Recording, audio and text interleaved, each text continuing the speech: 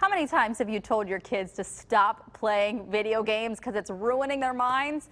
Well, a new study finds those video games might just be the key to preventing dementia. Here's health editor Dr. Maria Simbra. Then click on the post office. Would you play video games to ward off Alzheimer's disease? I don't think it hurts because it gives them something to do, but I don't think it's going to prevent it.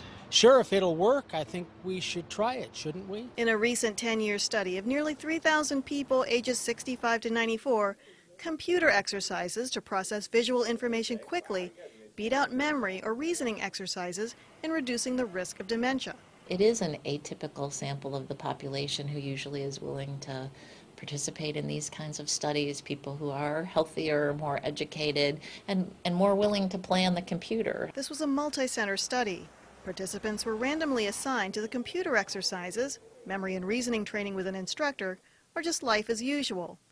The group getting computerized speed training with 10 one-hour sessions over 5 weeks had a 33% lower risk of dementia 10 years later.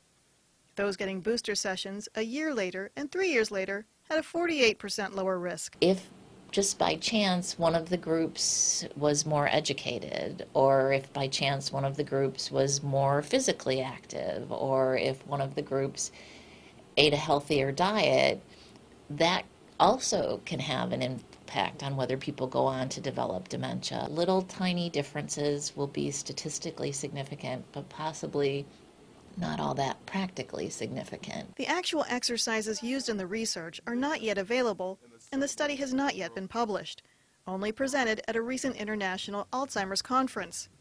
But the drills are similar to a game called Double Decision. The object is to identify an object in the center of the screen and at the same time an object along the edges.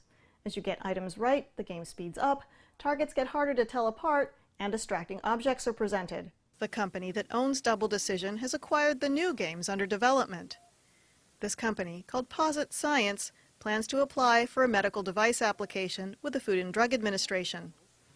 Earlier this year, the Federal Trade Commission settled a deceptive advertising lawsuit against the company that makes Lumosity brain games, charging it with making deceptive health ads. It is just really hard to believe that just 10 hours can have that big of an effect. I will remain skeptical, but I will continue to tell my patients, if you like doing these things, if it's not a financial burden, if it doesn't cost more than the little games that you play on your phone, then go for it. I'm Dr. Maria Simbra, KDKA-TV News.